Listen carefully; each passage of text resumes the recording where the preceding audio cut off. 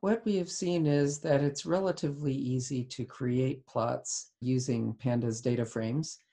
But if we want to have a larger degree of control, there is a part of matplotlib called pyplot, which is gives us a greater control over the plots that we create.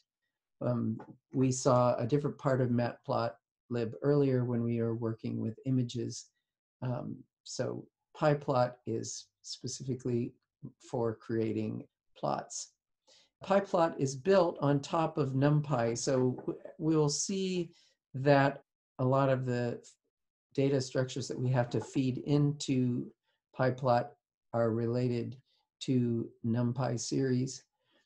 Also, we'll see that the pyplot plots that we make are very similar to the panda plots, and that we just finished making. And that's not a coincidence, because actually the pandas plots are just using matplotlib under the hood to generate those plots. So it's really sort of a wrapper on top of pyplot.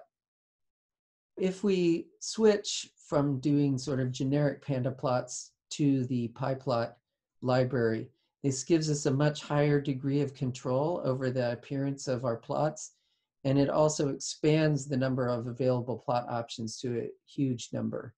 As we saw at the top of our Jupyter Notebook, this is the standard import statement for if we're using pyplot from matplotlib.